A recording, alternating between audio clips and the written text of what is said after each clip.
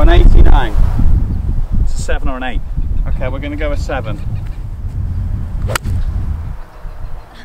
Long? What? It's going to take some getting used to.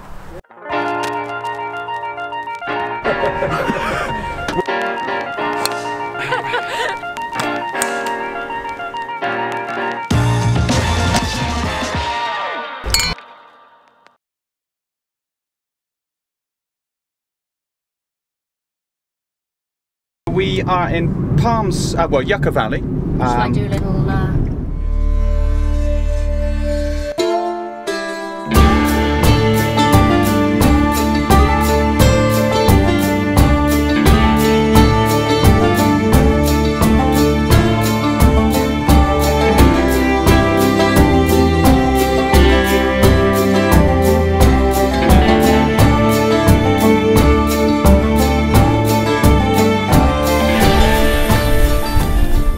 So we got 12 holes, which runs on quite nice from my episode before last. I'll put a link above about the 1 hour kind of round of golf.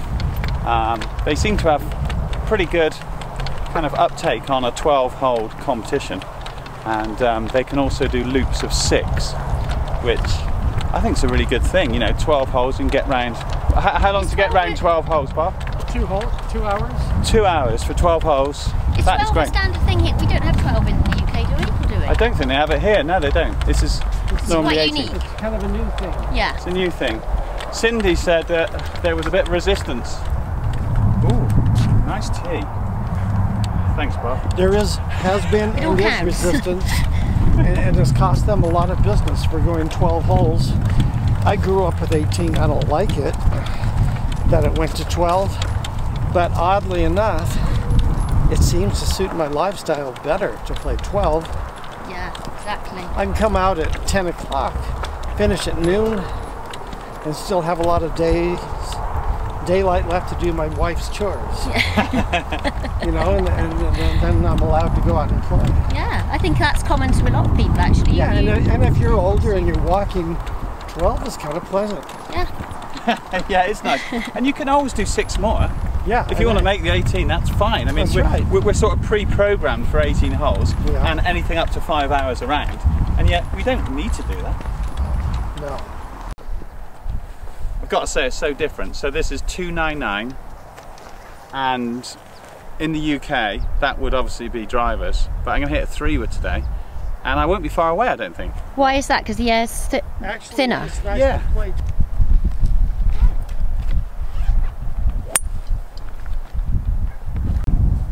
Where'd you go, Bob? About 350 out there.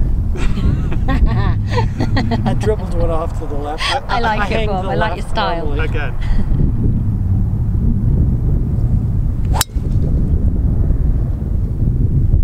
You can go ahead. And I've just hit it over the green, 299. It is slightly down breeze, but this is the beauty of warm weather. You know, when we see those tour pros, all the stats, and we're in the cold of the UK and we're thinking, what, 300 yards? It's a lot easier in this weather. Yeah, Bob? I'll leave that first piece there. Just look at this.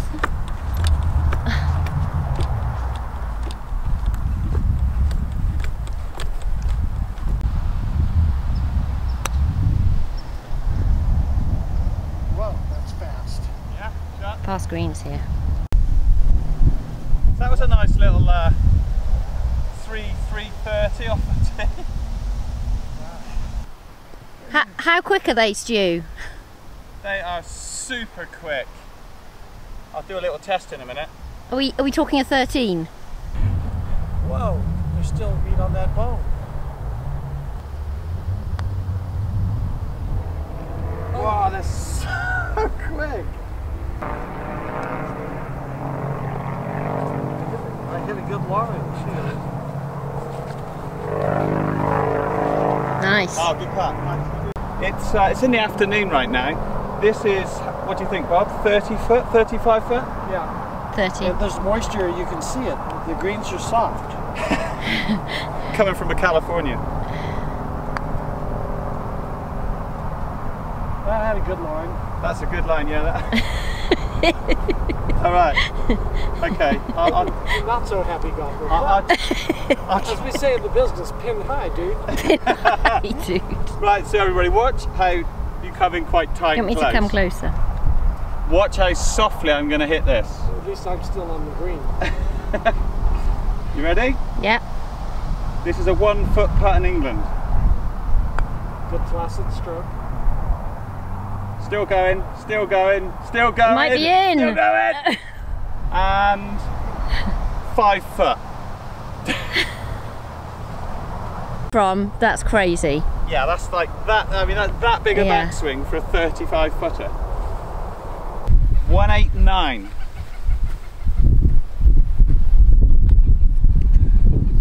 What, are you hitting a wedge? Yeah, right? Yeah. Think of what you would normally hit and take the 3 clubs off.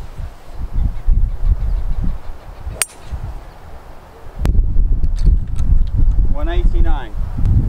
It's a 7 or an 8. Okay, we're going to go a 7.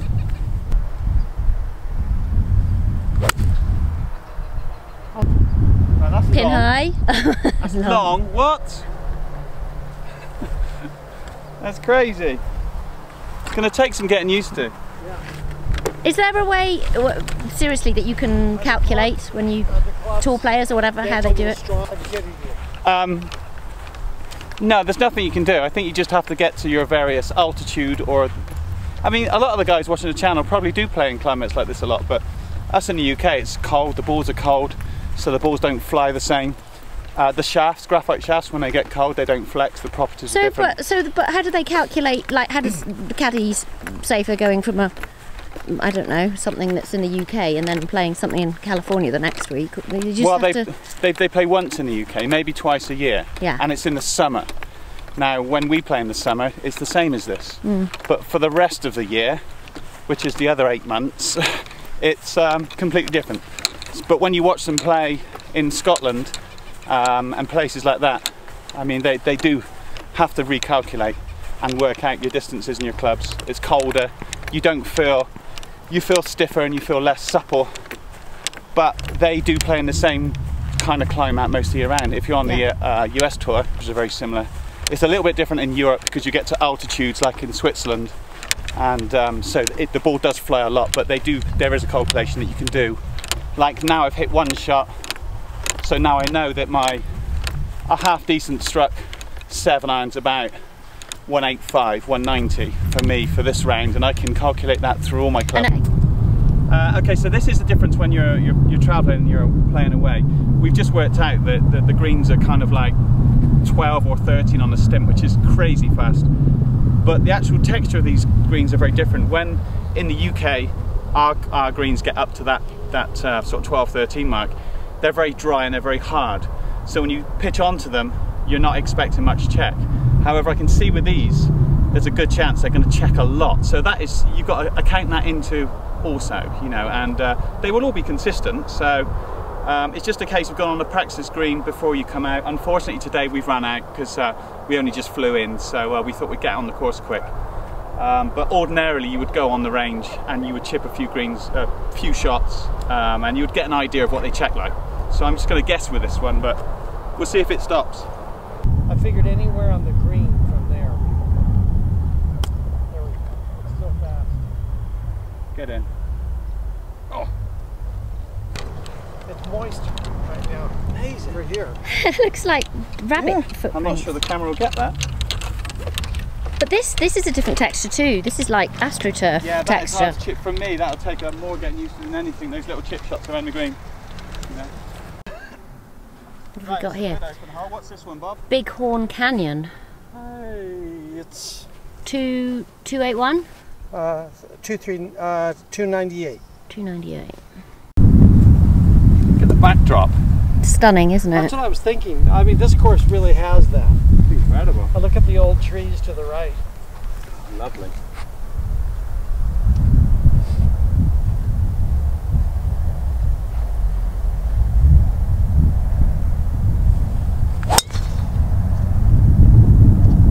Wow. You want a mulligan?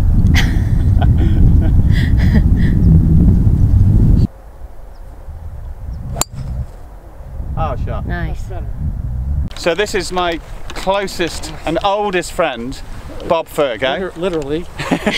Now we're going to go. We'll do a story with Bob about his kind of upbringing and his relationship with golf, because his father played golf and his brother plays golf now, and he was and still is a wicked player. So it's always fun to play with Bob. And this is kind of like your home track now, isn't it? Yeah, it is. Live here. It's nice. He lives really close and yeah, perfect. So we're spoiled and lucky. Here's the map. Look at it.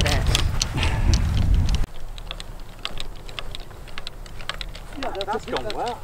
That's a decent. Do you actually want me to give you a yardage, or are you just doing it by eye? By eye. Eyeballing it. Just a little pitching wedge and kind of just try to sling it in there. Nice.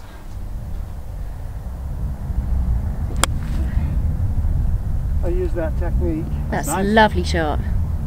Actually, Shot. it's a little short. No, that's rolling out. Nice. I like. Yeah, so here we go. What's it? 299. Okay, I'm a bit short on this one, but only 10 yards uphill that was. So You can be a little more aggressive on this. yeah, Because it is quite uphill and there's some moisture in the green. Okay. I like it. It's got a lot of spin on. Wow. It takes some getting used to. Bobby, you'd make a good caddy for Stu, I think. I know. That's what I'm boning up for. Yeah. And I'll bite better. Yeah, I could see it. It was spinning so much I could see it kind of oscillating as it flew. Yes. It was such a short shot. This is offensively beautiful. This is going to be hurting people at home, I feel. Yeah. Yeah, Bob just takes this sort of thing for granted. We moved here though because it does have special atmosphere Yeah. and memories for me. Come on, Bob, roll it in.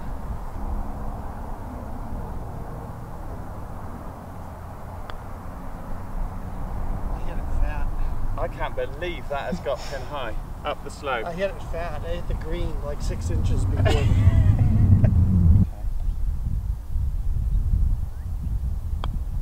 That's right. Oh yeah. Ooh, Good grief. that's going to come to my feet. That was a good putt. It was. This is crazy. Okay, I'm going to reverse. Maddie said you had softer hands than that. You didn't have wood in your hands then. Yeah, nice putting stroke.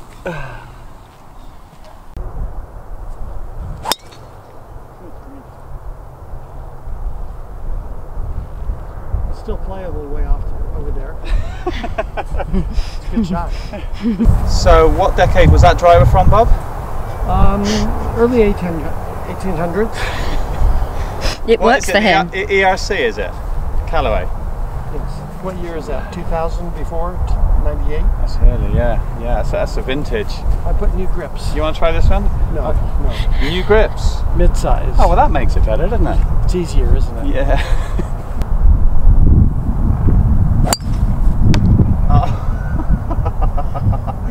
Really left, right? Yeah. you brought the cameraman down. There's no other trees. It made a nice knocking noise. It's a lovely noise, yeah. Way to go, do you know? I mean, it hit that absolutely flush, full on. I mean, it made more of a wood sound than your wood.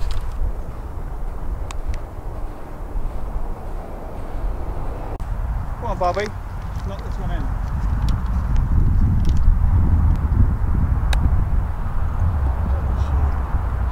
That's all right. That looked a good shot to me.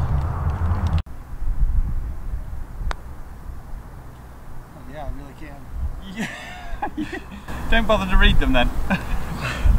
Whoa. You saw that was breaking left, right? Not really. Oh. That didn't break.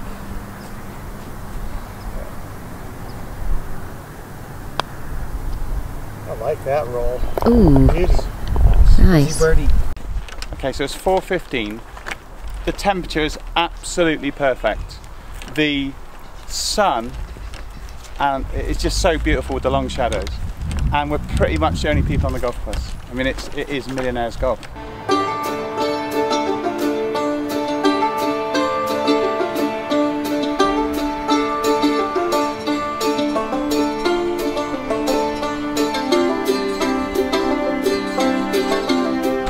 Twilight with a cart, I think, is like 32.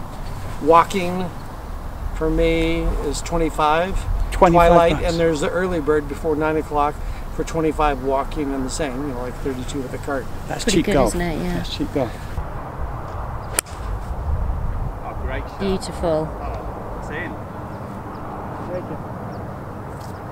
Great shot, Bob. Yeah. What do you hit, Bob? Hi, mate.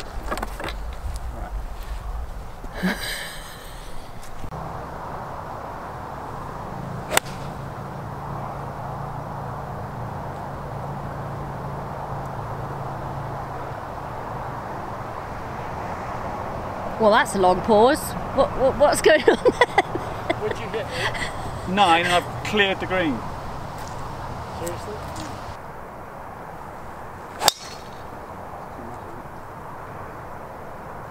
I see it as being low and straight up the middle. Is that how you see it? Tight to those bushes, like the trees, but I think it's okay.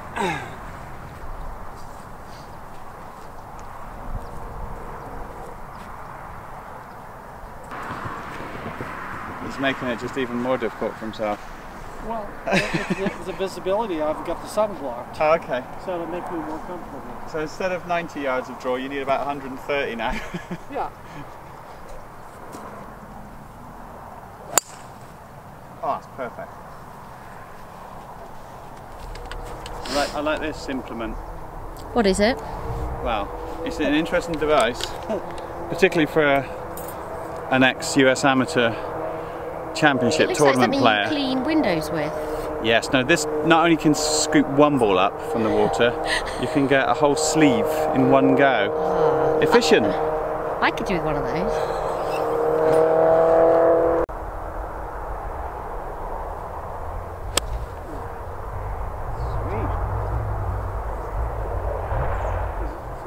Is it long enough?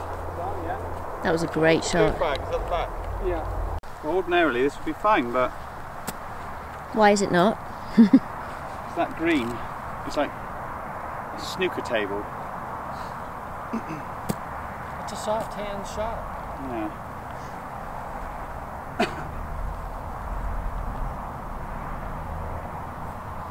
I like it. Get in. Nice. It's coming back. Nice. Good shot. Oh yeah. Oh yeah. Get in. Happy golfer. I'm going to Good hit a man. wedge from there. Okay, so we're here at Hawks Landing golf course. This is a 12-hole golf course, just outside of Yucca Valley, right? Yucca Valley. Yucca correct. Valley, yeah. This is Mark Elliott. He's the pro here. You're in charge of all the shop doings here. Is that correct? Pretty much so, yes. And how long have you been here? I have been here since it opened 3 years ago. Okay. And I was here when it was another golf course called Blue Skies Blue Skies. Okay, and so in the 90s and early 2000s. and that was a bigger course, right? It was 18 holes, yes. Oh, okay. We converted it. Oh, I see. So, have you? In what way have you changed it from 18 to 12? Have you lost some holes or lost some land, or? Yes, we had a flood zone in the middle of it, and we eliminated that and made the holes around the flood, and it's worked out real good. You kept the water features. Yes, That's yes, lovely. and we have bigger lake now also. We have 2 lakes. Yeah. And is it a members club? Do you have members here? Or is it a private club? Or We do have members, but it is public golf course, okay. single owner, Oh, wow. and she's done a real good job with it. And what's that, Cindy? What's her full name? Cindy Milan. Cindy Milan. She was lovely. I met her the other day. She's a very busy lady. Right? Very busy, and her husband's a superintendent and does a real good job with the course. Yeah, we're very fortunate here in Yucca Valley to It's have gorgeous. this golf course. Is it the only course in Yucca Valley? It's the only golf course, yes. So you've got a captive market. Well, we're only 30 miles away from Palm Springs, and they have over 100 golf courses down there. But, And what's your green fee? So if people wanted to come along and play this lovely course, you know, what's your they're fee? always under $40. That's fantastic. Year round. Oh, that's excellent. Where you'll see the other courses down below go way up. And the greens are incredible. So your green stuff are, yes, bent grass greens. We're very fortunate that it's cool enough up here. Yeah. We're 3,300 feet. Okay. So it's cool enough to have bent grass year round here. And so what's the difference in temperature between down in Palm Springs and here? Because it is quite a 15 to 20 degrees difference. Right. And so it was interesting, so I was playing the other day and the ball flies further. So is an altitude a different? Does it make... It's almost a club difference. It is a club difference. Yeah. So there you go. That was interesting. Yeah, because it was quizzing us. So I was thinking, you know, 7 irons were going like 190. I was thinking, this is crazy. It's flying a long way out here. Yeah. But that does make a difference. Right? Well, I know you're a good player, so you already hit it 300 yards. But for us that don't hit it quite as far, it's a blessing, yes. Lovely.